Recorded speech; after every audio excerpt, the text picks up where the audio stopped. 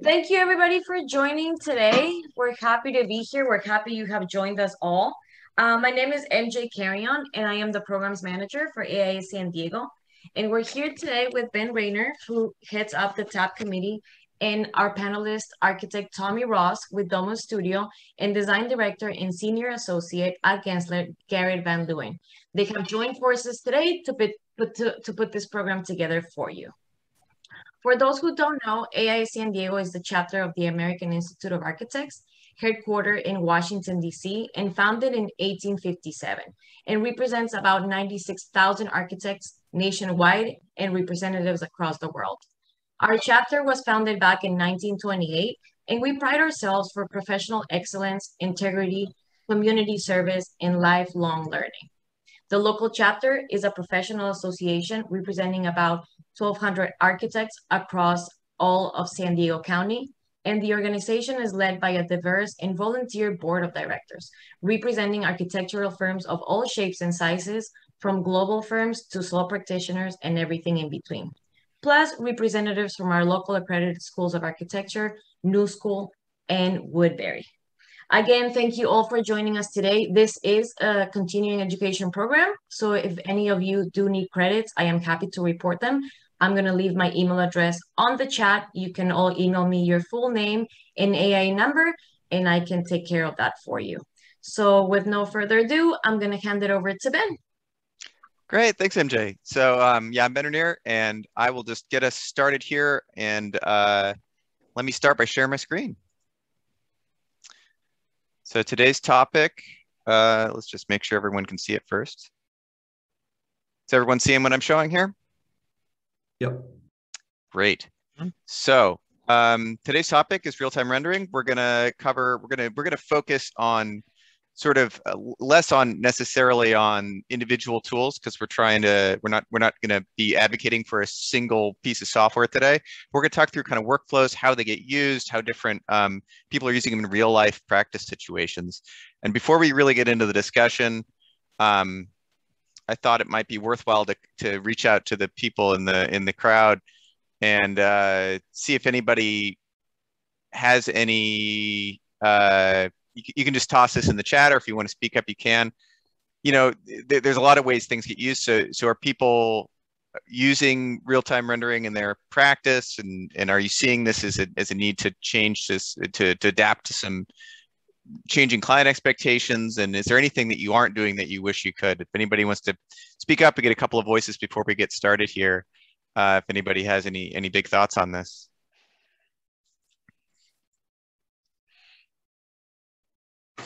Oops, are we allowed to talk too? You guys can talk, yeah. Renderings, I think, they cover the gamut of what we do. Anything from wowing a client to selling design to studying the design three-dimensionally. Obviously, different qualities of rendering for those different deliverables. But I think with the current technology, it's almost an everyday kind of thing where you're always looking at it in some kind of rendered form.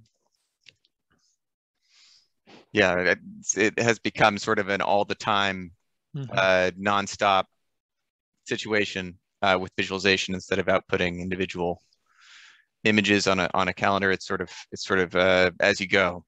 And since we got off a little bit late, I might just jump into introducing you guys, Garrett and Tommy, and also there's Nick, and we've also got a ghostly presenter here that is currently wandering through some majestic beauty in the Sierras instead of being on a Zoom call. I don't know why you picked that. So our experts today, you just heard Garrett. Garrett's, as MJ mentioned, a design director and senior associate at Gensler. And he works on a lot of higher education and institutional projects, and he'll be presenting a few of those today.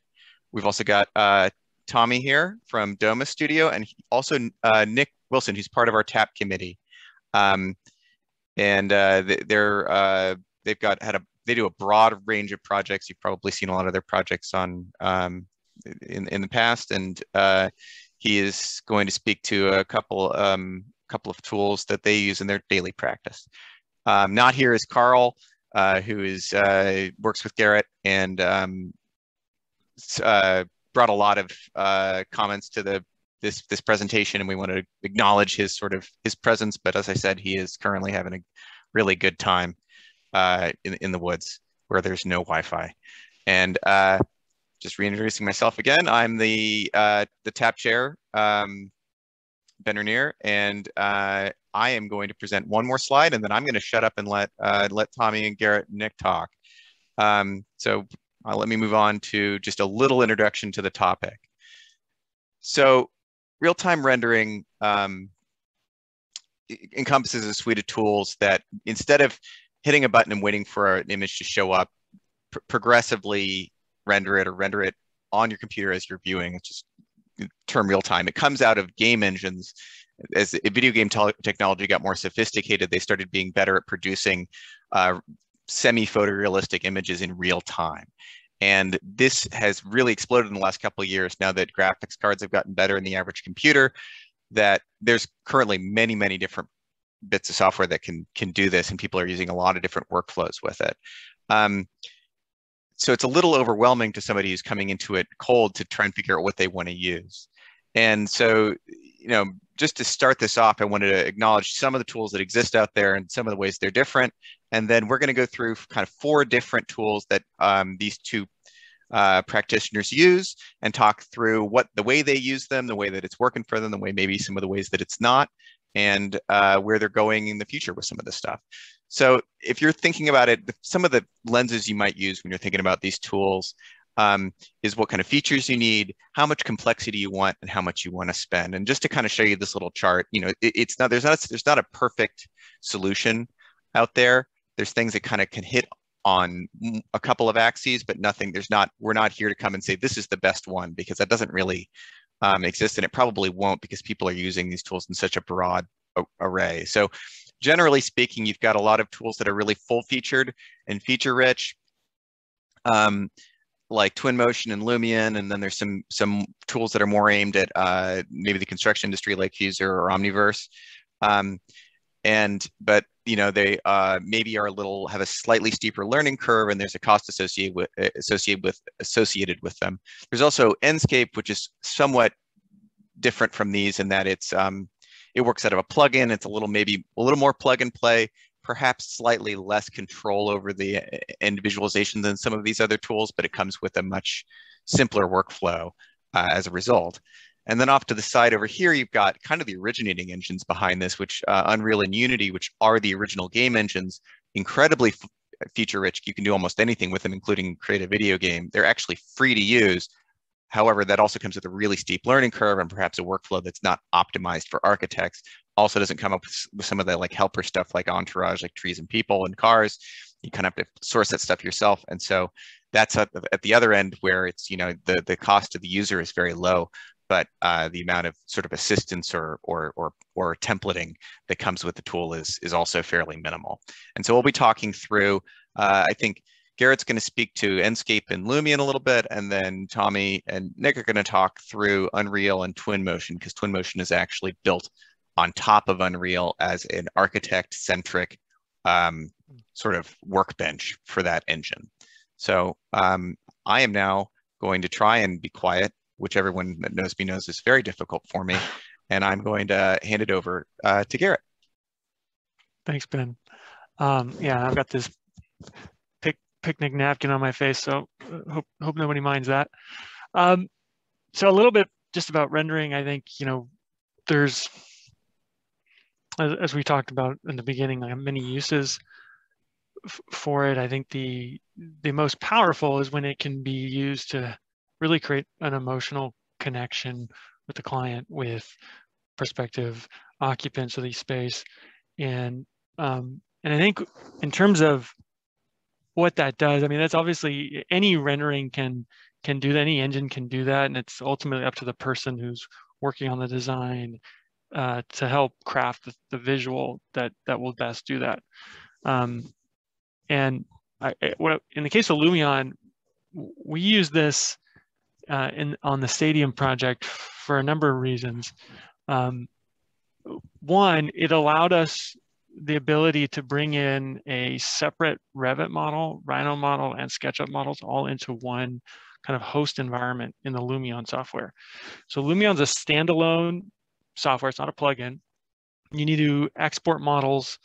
It can accept any number of formats, and you can actually link them in. So what we were able to do here was create an early environment with like a site SketchUp model, and then link in that SketchUp model, link in Revit, link in Rhino, and then as that geometry and design gets more detailed over time, and then we could add in trees, cars, people, lighting, all of that in that Lumion model, and you can kind of add more detail to the scenes as the models get developed and the design gets developed. So it was kind of this living tool that we were able to use. We used it earlier on when things weren't as developed to show to the client for client approval and design charrettes, and then ultimately use that same model when the client requests that we have renderings that go out to the public, they get published on their website or go in the newspaper or anything like this, because it's obviously a high profile project. And we're able to use that kind of same base for all of those things, which made it very useful and kind of invaluable. And then when we need to, we can obviously still go back to that. In Lumion, you can animate people, you can animate cameras, you can obviously do fly-throughs. It has some of that video game kind of capability that Ben talked about. Another thing that we liked about it is that it has a pretty high production value in terms of like there's ways to like setting some of the still images and applying almost post-production effects, like Photoshop-like effects, to the scenes before they even get exported. So in some cases, you know, little to no Photoshop needed in some cases, which is a nice thing in terms of like saving time.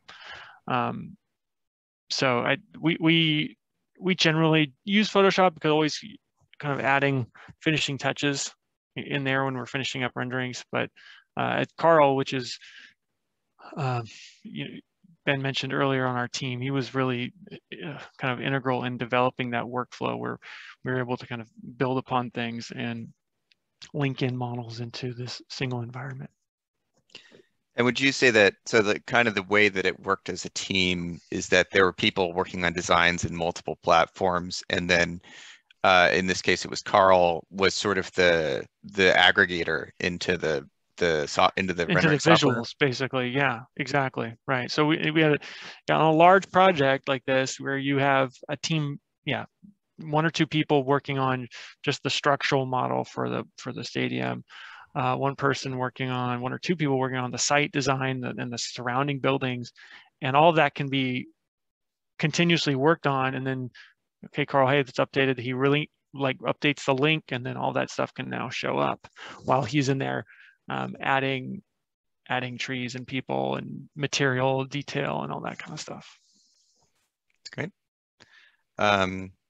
Anything else you want to say to this? I think that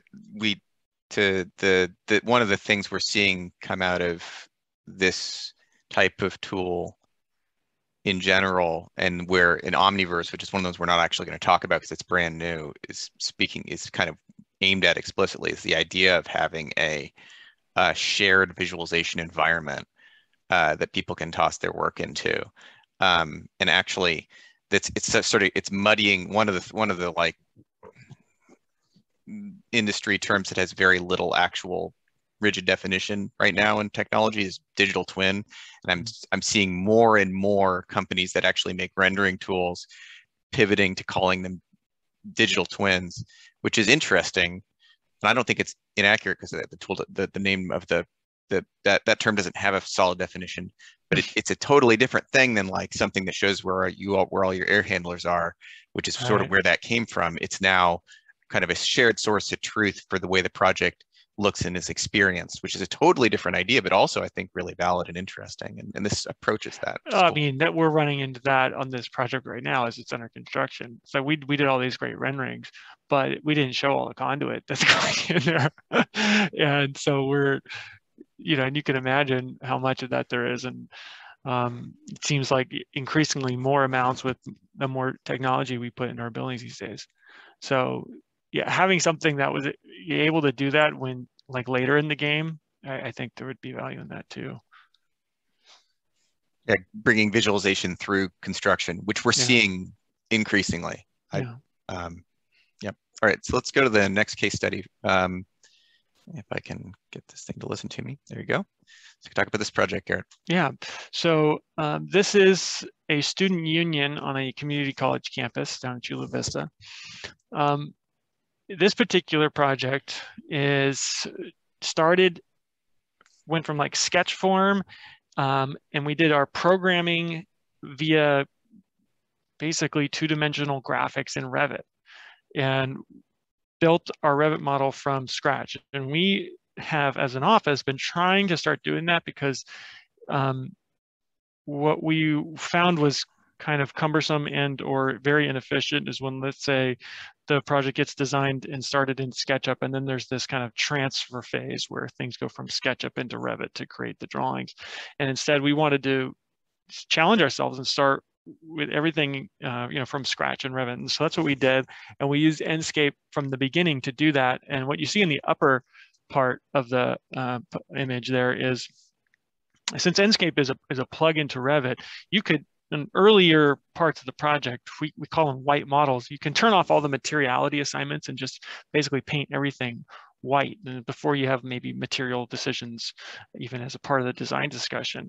And you're just thinking about volumes and massing. And it's able to do that, still picking up transparency. So you can realize what's glass versus what's solid.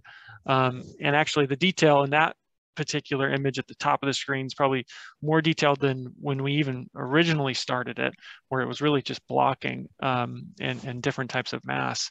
But we were able to kind of stay in that realm with the client for a while and get to the point where they're really engaged in buying off on the volume of the space and how the space is being laid out and how tall things are and what the arrangements are.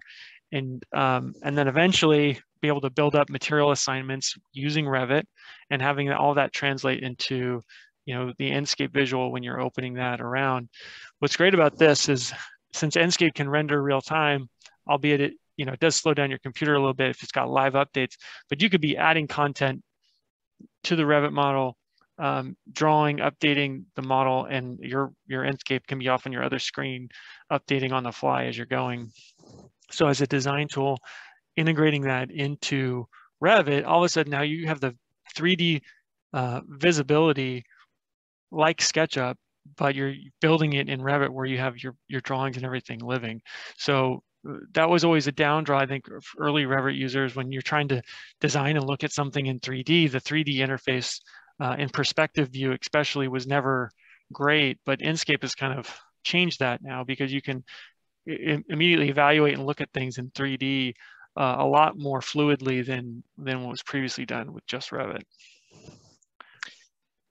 So the two things I want to pull out of that to remember for maybe a later discussion that we talked about actually when we were all kind of prepping for this is, one, the idea that real-time rendering is not just a presentation tool. It rapidly becomes a design tool where you're doing little back checks because you can get something that's shows light in a better way and maybe materiality in a better way as you're going, and it allows you to do very quick evaluations. And then the other thing here that you touched on is the idea that since you jump into a certain kind of approaching more realism earlier in the project, there are actually new techniques that have to get developed that allow you to pull back layers of detail so you're not distracting your client or your team with unnecessary, basically garbage information early on. Like before you've applied materials, you don't want to have those materials shown because somebody might actually be responding using to that it with something else, or if it's just too dark, it could be that's what the first response is to, if you don't know the ins and outs of default materials in a software. So that's been helpful. But what I really like about Enscape is just the the simple mousing and kind of flow through it. It's really intuitive and easy to do. In Revit, I just remember when you try to set up a camera in Revit, you could never really study something that well. So, but Revit does have a great material editor in like native in it. And so and Enscape uses that. So you're able to control all of that in your Revit model.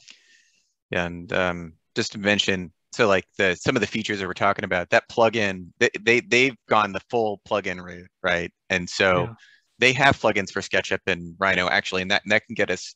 We've had problems on other projects where we're modeling in multiple softwares, and we're using Enscape to visualize for all three of them, and the client doesn't realize that they're separate models, and then they start asking why stuff's not showing up in certain presentations. And since you can't really federate it the way you can with ones that are where you're exporting geometry, it becomes a very awkward conversation to say, well, that's another model.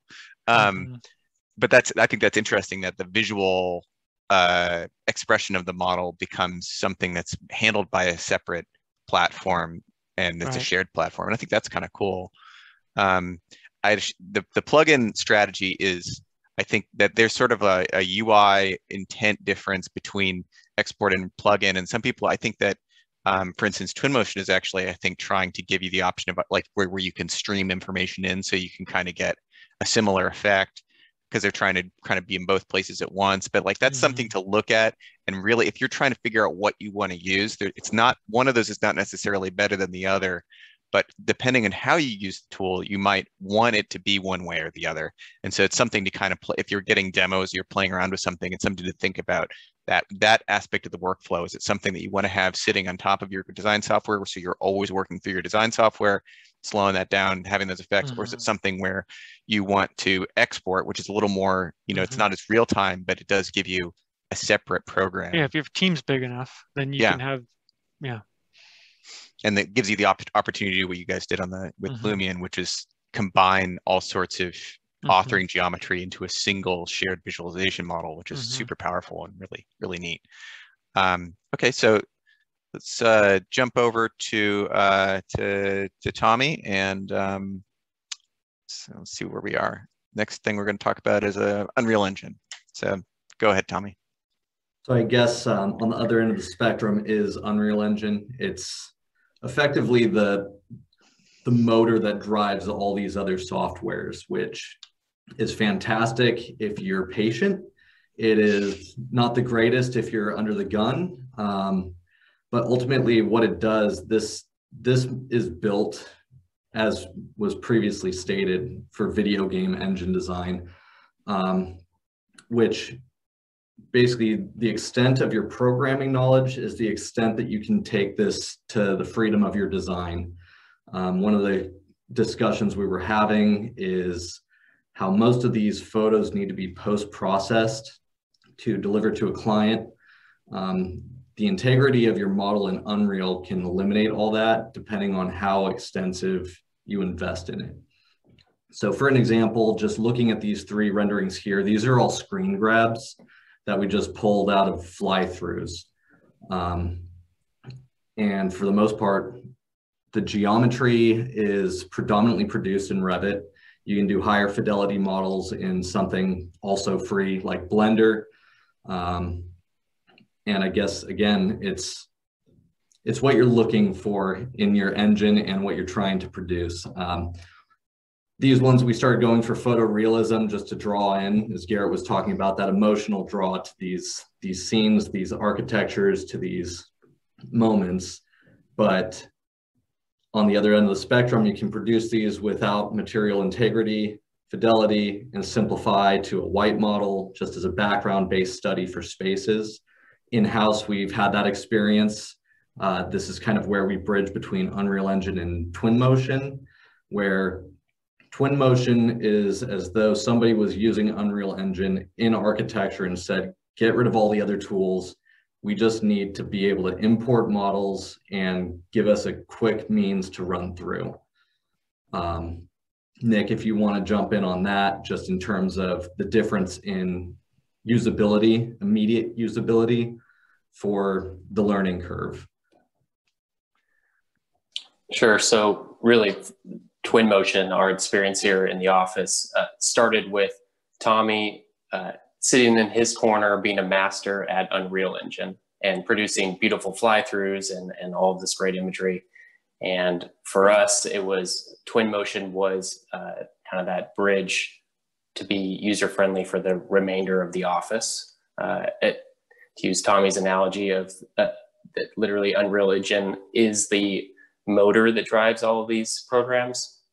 Twinmotion is basically applying traction control to that engine and making it user-friendly for the kind of typical architect. And that's really how we started utilizing Twinmotion in our office. Was we had a project that was midway through CDs. We had already produced a rendering package, so just a still image rendering package in our traditional way here, which was utilizing the Revit rendering process. And we wanted to produce a fly-through for a community meeting that popped up for this client. And I attempted to utilize Unreal to do that fly-through, and I failed. It was overwhelming, and I did not have the time to sit down and figure it out. And somebody in the office had a suggestion: why don't we try Twinmotion? And it's pretty incredible that within a week, multiple of us were able to pick it up and run with it. And on the next slide, you'll see some images from that first week's worth of attempt. And since then, we've taken the program and utilized it more in terms of a workflow from the very beginning. So utilizing it for massing models early on. Animations have become, and fly-throughs have become something that we use as an internal design tool, not just as a deliverable to clients. I think that speaks to the how easy it is and efficient it is timing-wise to produce some of these fly-throughs. It's no longer just strictly a deliverable. But similar to some of the other programs we talked about earlier, Twinmotion comes with a library of entourage, trees, cars, people. You add your own lighting within the program. But again, extremely user-friendly, and the images you see here were all modeled exclusively in Revit and processed in Twinmotion with no Photoshop post-processing applied whatsoever.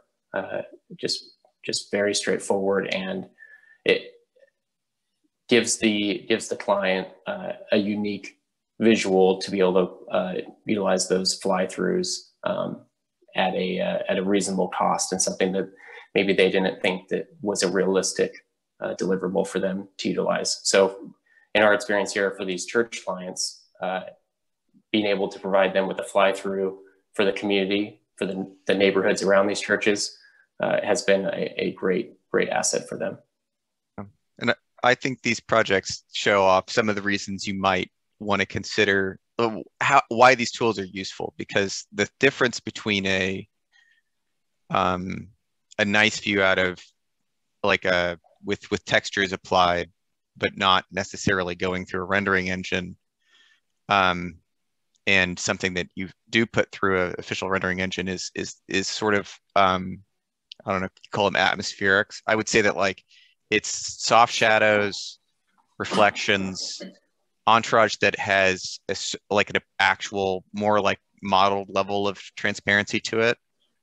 So the way that you're kind of starting to see stuff, the building through the trees, and the way that you're getting some reflected light on the underside of this, the fact that this is like a white building really kind of shows off some of that stuff. And the trick is that this isn't, there's like 3 levels, right? You have out of the box views of the model.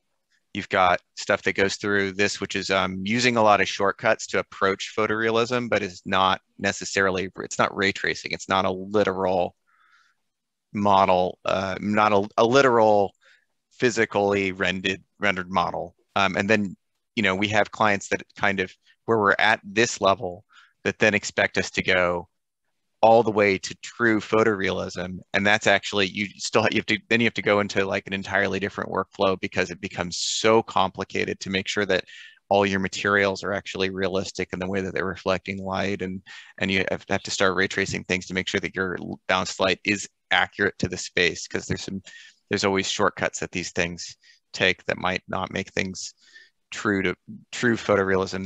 They look right and they'll feel right. So Ben, to kind of speak to that. That's actually another one of the big draws, but also one of the big complexities with Unreal Engine is, I'm sure anybody that's done any of the research on it, they've seen the live walkthroughs in Unreal Engine, and it is taking into account those items. And that's where you start with this program and it feels like you're jumping blind into 3ds Max for the first time, because all those things are available. It's just, it's completely open-ended. It's anarchy. You're free to do anything you want. Yeah, that's I think it's the really interesting thing to me is that you guys saw the value in moving to Twinmotion from Unreal when it's essentially the same engine underneath, and what you're paying for is actually, in a way, fewer tools, or tools that have been narrowed down, curated, non-programmers. Yeah, exactly, right. It's like you're paying for the dashboard essentially, but I guess it's hard to drive a car without one, so it makes sense that you'd want to purchase that. But the fascinating thing is that because the architecture industry is getting the inheritance from the game industry, which has a ton of money behind it, right? It's the new Hollywood, and so they're pouring all this money into technology that, in order to get game developers to use it, they're giving away these engines for free, because that comes back to them in a tangible way. And so we're able to sort of sidechain some of that stuff and say, well, we can adapt this to our use. And it's creating a whole kind of secondary industry on top of it, which is pretty fascinating. And while Unreal is not necessarily, I don't think they give a whit about architects. The people who make Twinmotion do, the people who make Enscape do, the people who make Lumion do. They speak our language a little more, and so they're kind of helping make us hit deadlines quicker by providing a more focused workflow to this engine that we're getting for free. So yeah, one of the things I've noticed and appreciate about Unreal Engine is their attempt to draw in architects. They've got learning tools all free online. They've got templates that are started with the intent of architect use. And I've been using it for years and it's still unapproachable. Yeah. But if you want to be able to, I don't know, blow your building up at the end, you've got to use, you only can use Unreal. I don't think that any of these other tools provide that feature. Well, and actually, I would say that's kind of part of where I think the tools are still all keeping up with each other. I'm not sure where they're at with the other softwares, but the continual one is VR integration and collaboration. And I know that those tools are there. I think they're also there in the other softwares. And I think that's where it starts getting to be more applicable every day with your client interface. It doesn't need to be perfect, but it starts bringing everybody into a space instead of just leaving it to the imagination. Yeah, there's, I think some of those features include, and this is different for every tool, a different workflow, slightly different feature set. So generalizing it, there's VR workflows that let you put on a headset. There's ones that'll let you kind of publish a visualization model to a website or as a standalone file so that your client can open them or look at them on their computer without you being there, which is great sometimes, maybe not great all the time, depends on the client. And then there are tools that actually try to provide an environment where people can jump into a model together, almost like zoom through your model. And that's a little farther afield, but there's several companies that that are really explicitly focused around that kind of collaborative in the model environment.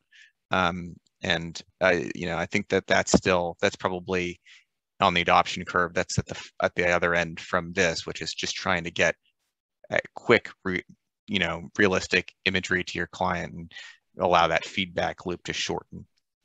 I'm going to open up to questions in 10 minutes, but I wanted to ask both Garrett, you and Tommy and Nick, how the introduction of these tools has changed the way that you provide visualizations to your clients. What are they asking for? If you want to share how how it's working its way into your fees, I think that would be appropriate as well. But if you guys want to talk to how that's changed in the last 5 years, I think that would be a good way to finish up the formal mean, 5 years, I think recently I was looking at a project that we did renderings for in that time frame, and I was kind of like almost shocked, just at what was kind of standard practice at the time. I'm not talking professional, but just kind of the ones that are off the cuff during, working meetings that you would share with the client, the quality. I think this whole technology presents a little bit of a challenge, because like you guys said, the technology was developed for a video game industry, which is a totally different business model than what architects do. And so we got to find a way to make this have enough value that we get compensated for the effort that goes into it. And I think there's a fine line there. I think it really comes down to the team, the architects that are managing the team, to kind of develop your own thresholds for what is part of your standard set of services and what is more than that. Ben and I were talking the other day. I think when a client comes to you and specifically asks for a rendered view for their personal needs, when I say personal, their business needs, or they need to go take that view, they need to go show it to other people, whether for sales, for marketing, or for whatever. And there's a level of critique and scrutiny that's going to go on in that process that seems to warrant, above what is above and beyond kind of anything that would be developed as part of the design process. However, I mean, it's obviously a case-by-case basis, and on the other hand, I know on the stadium, we were really interested. We've got so many different team members and so many different things, from lighting to signage and graphics to landscape, that we the design team wanted a way to just visualize all these things together, and just to know and be able to feel comfortable with how the design was shaping up, and having all of this kind of broad consultant group kind of come together. So Lumion was able to do that for us. It just so happened that the image that were spitted out were pretty high quality, and we were able to do that without having to, either hire an outside firm or,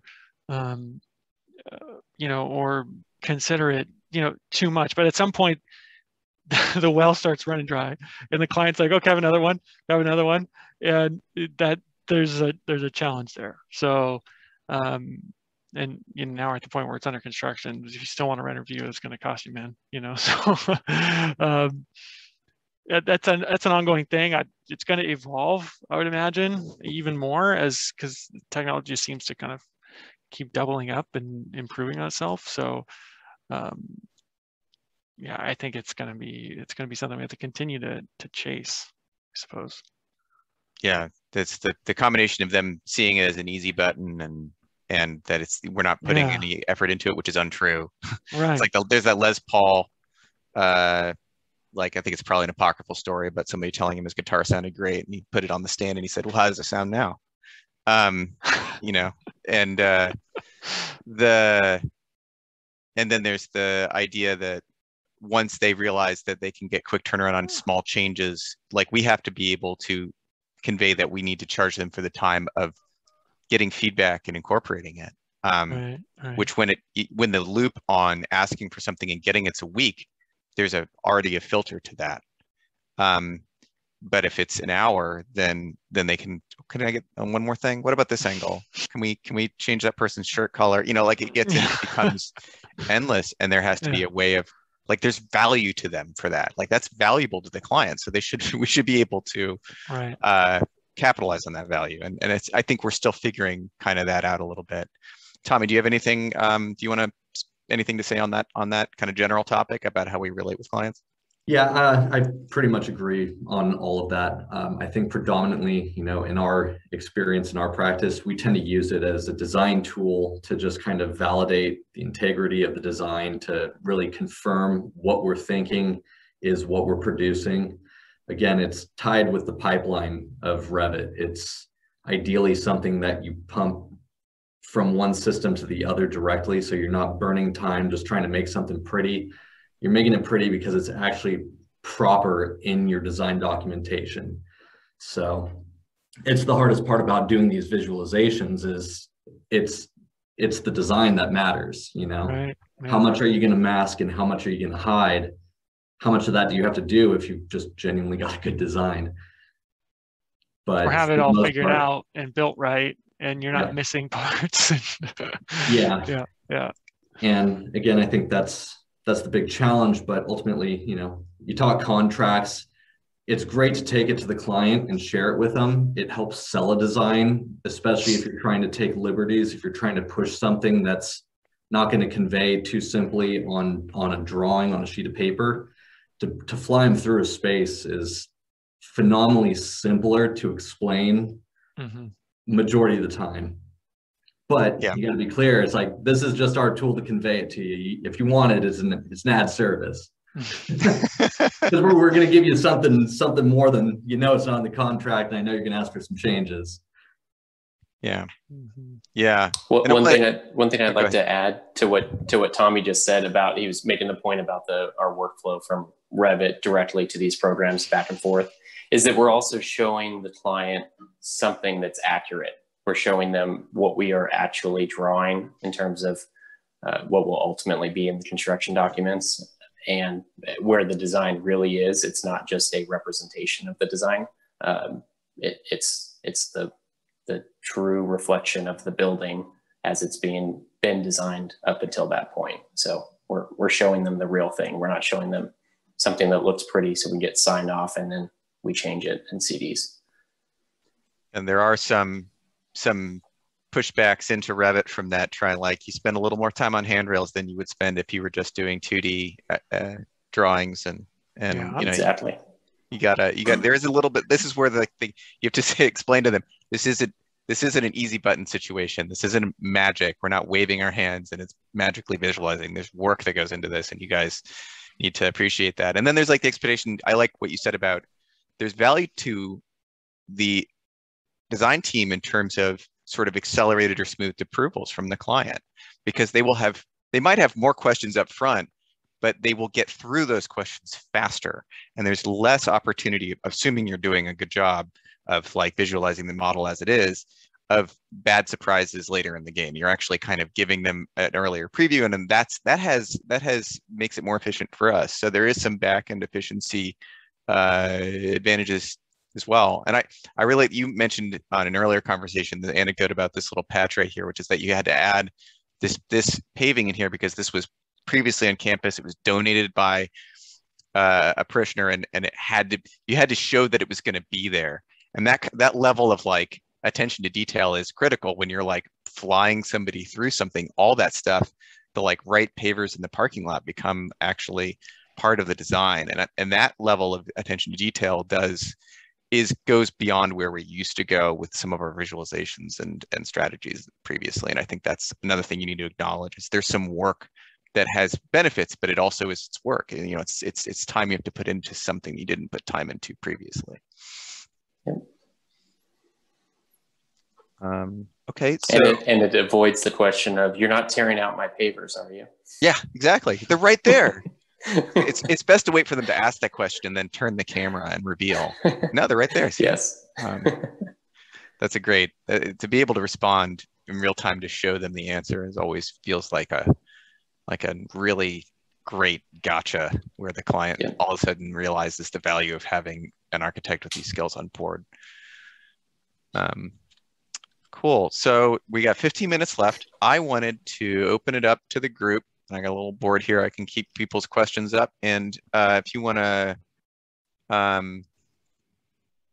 if anybody, I think we got a small enough group here at the couple dozen that people can just kind of unmute and ask a question. We don't need to go through a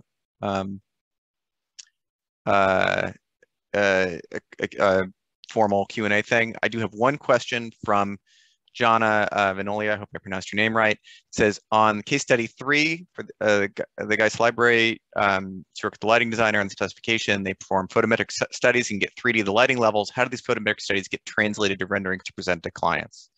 I I've got an answer for this, which is my standard answer, but I want to get Tommy answer it too. I'm going to say real quick, the renderings that our lighting designers provide are the only source for accurate information about precise light levels coming from fixtures.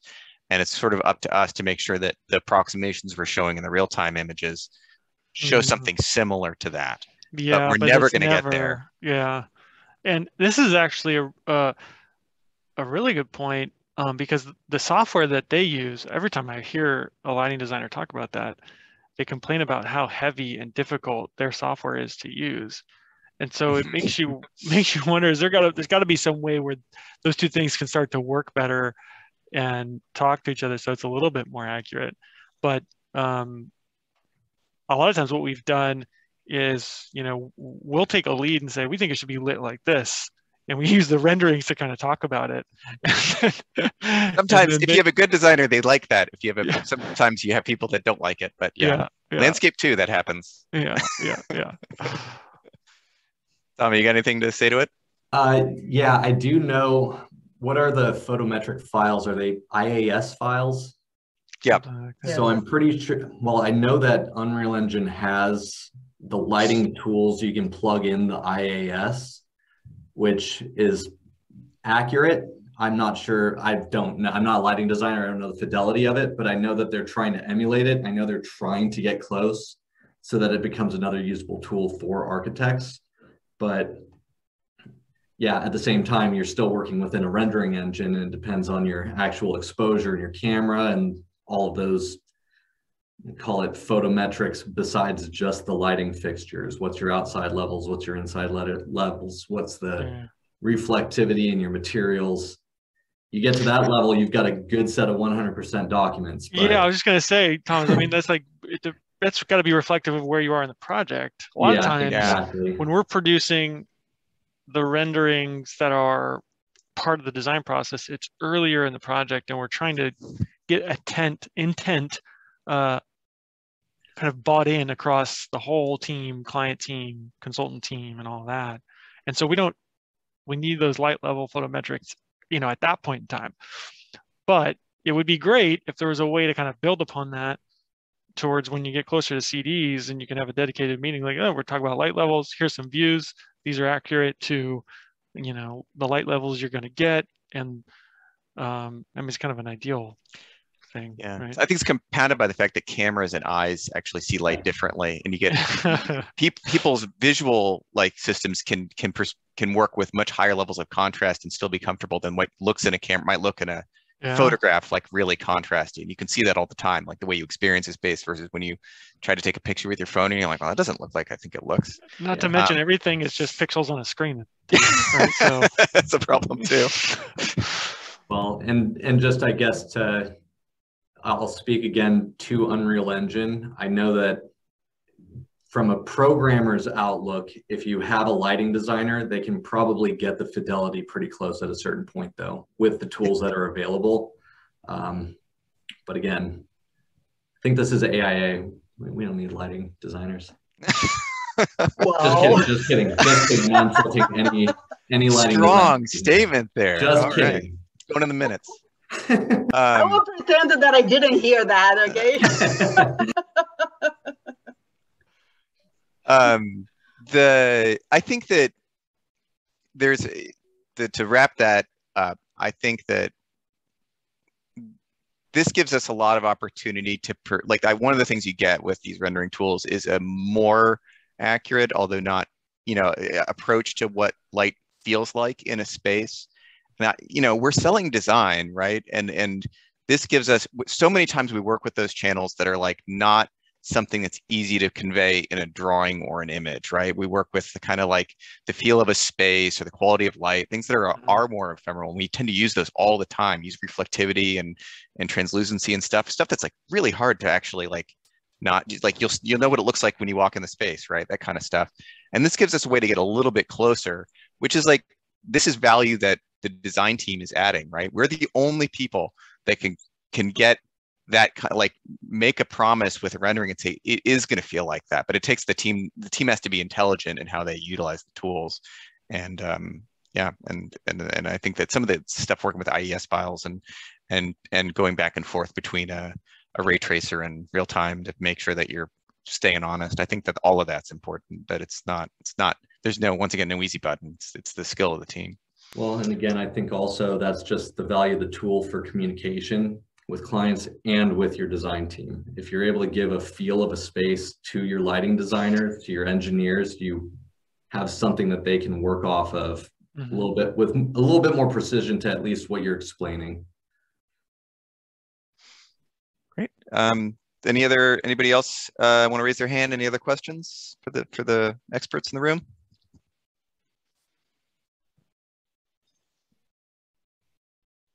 I know somebody has a question. Come on. Maybe I'll ask you guys some questions if we can't get anybody to volunteer. I wanted to ask specifically about entourage. What do you feel about people and cars and trees? How does that change with these programs, and how does it? What do you want to see, and what do you have? Can I speak to twin motion real quick? Yeah. So twin motion is incredible with trees, with cars. It's impressive with people, but being with the roots of it being a video game engine, the people look like they're from a video game, and an old video game, I should say. And but you use that. I think that's part of the skill of utilizing any of these programs is understanding their limits. And maybe if you're trying to prevent any sort of post processing in Photoshop, you can utilize the entourage, like for the people within twin motion in the distance, and then you Photoshop in, or you just keep them in the distance. Then if you do want to have people in the foreground, maybe you utilize Photoshop at that point to add people that are much more realistic and impressive from a visual standpoint. These are 3D and this person's Photoshop, because if you get that close up to some of these people, you might not like what you see. Exactly. Yep. And the other thing that's interesting with twin motion, and I can't speak to some of the other programs about this, but there are animations and the ability to activate people and cars within the program. So you can have somebody you basically set a walking path. So let's say, for example, you're doing an animation, you want to do a pan across the site, and you want to show people walking along a boardwalk or something, some sort of scene like that. The people can be animated, and the animation is actually pretty good, with the exception, again, the facial expressions seem to be the weak point. So again, you use your skill, you have somebody that's walking on a path, but you just look at them from behind and you see their movement across the site. It conveys the scene and the emotion of being in that environment without throwing you off and remembering that you're in a video game engine. So I think it comes down to the way you utilize the tools. Yeah. And I noticed one feature that a bunch of these companies have added in the last couple of years is subtly animating the trees so that they kind of wiggle a little bit while you're standing there. And that sounds like a gimmick, and then you see it happening, and it does even if you have a still view, having those things just kind of rustle a little bit changes the way that your brain sees the image and has a real tangible impact. It's really weird. Absolutely. There's also weather in twin motion. So again, your comment about the trees sparked that thought, which is you can assign, it not just cloudy versus sunny, but you can assign rain or snow and whatnot. And you can see the way that the environment reacts with water hitting those trees and water hitting the site and everything. It's pretty entertaining, at least. And very practical for San Diego. Have it snow. Yeah. I would say that those I'm going to put adding emotion into the little note here, because I feel like that is, when you get into the magazine quality renderings, I feel like one of the things that the renderers always do is they add that hint of motion through like the movement of a curtain or something like that. That's like it's a cheap trick, but it's a really smart, cheap trick that makes it seem more real to people. And I feel like what we're seeing is the automation of some of that stuff. And another thing we talked about actually was one of the tools that we don't use as architects that's all over Unreal is these kind of dirt and grime packs where you say, I want this to look 100 years old, and it goes boop, and it like wears down all the corners and it adds cracks to the concrete. And video games use that constantly because they're always creating atmospheres, and usually it's a decaying space station or it's a post-apocalyptic wasteland, and so those things are necessary. You got to greeble everything. But we haven't actually started using any of that. We want everything to look fresh and new and perfect. And I kind of wonder if we're going to start pulling some of that stuff in just because it's there later on. I'm interested. Your concretes. Yeah. I mean, concrete cracks. Got to show the crack. Yeah. One limitation with some of these programs, and at least on Twinmotion's side, is that you do have a great library of trees, bushes, different plantings, but there's always that one plant species that is important for the project that's not in the library, and it becomes very frustrating at that point. There's workarounds where you can try to find a 3D model and utilize it, via Revit, but you're sacrificing that same movement and whatnot that is associated with the plant components that are built into the program's library. So there are limitations, but they're working on those.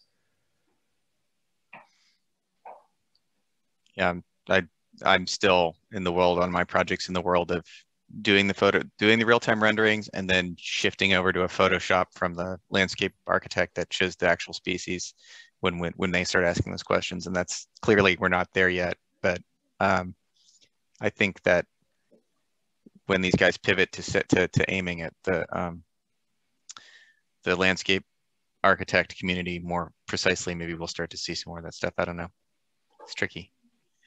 It looks like we got 1 minute left. If anybody has a burning question they wanted to raise, it looks like people are getting off their lunch hour. So I don't want to hold anybody else, any of our presenters, away from their billable hours, because they're very valuable people.